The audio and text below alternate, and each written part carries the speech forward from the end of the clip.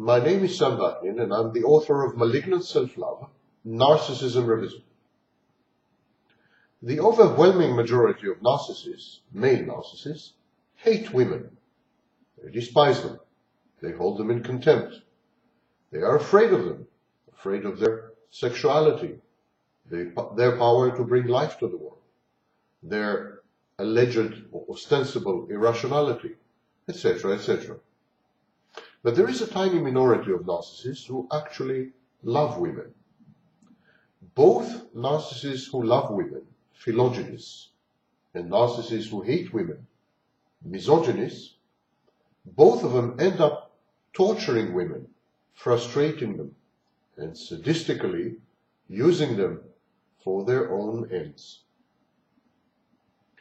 The sadistic women lover, the philogynist, is drawn to women. He desires them. He covets their traits. This kind of narcissist admires women and generally prefers to spend his time with them. This narcissist adores women's company. He surrounds himself with women. But it is precisely this inexorable pull that terrifies the philogynist, the sadistic, narcissistic women lover. He is mortified by the fact that he cannot resist, that he finds women irresistible. He is awed by women's hold over him. He is very afraid of his own resultant women-centered obsessions and compulsions. This kind of narcissist, the philogynistic narcissist, is poorly equipped to deal with and is overwhelmed by the emotions that women provoke in him. In a desperate attempt to extricate himself, this kind of narcissist adopts avoidant behaviors. He shuns women, he frustrates women, he abuses women, tortures and humiliates them, frequently overtly and intentionally, but very often not.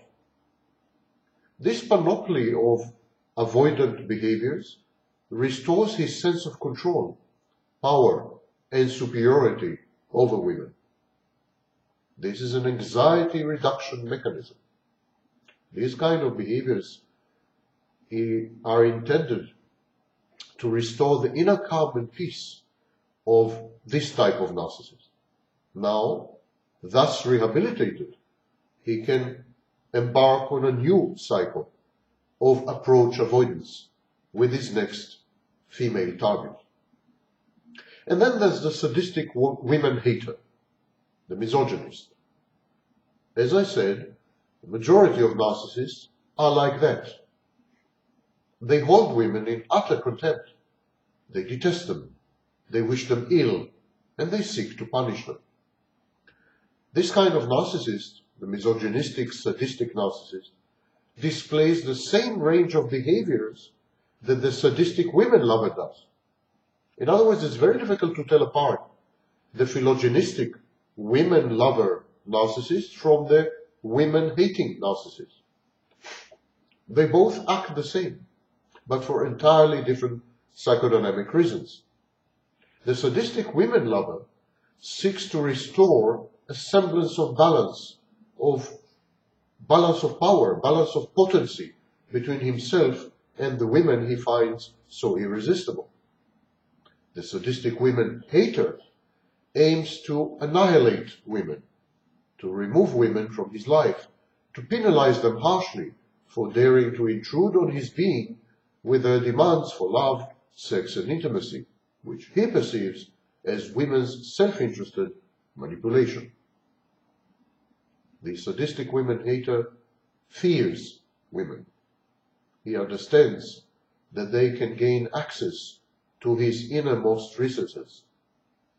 He regards them as the embodiment and the reification of his weak points, his areas of penetration, his vulnerabilities. In an attempt to distance himself from these shortcomings and failings as he perceives them, he punishes the messenger, the women, who bring forth these tidings that he cannot countenance, cannot live with, cannot contemplate. The narcissist regards women as mirrors, mirrors of his own deficiencies.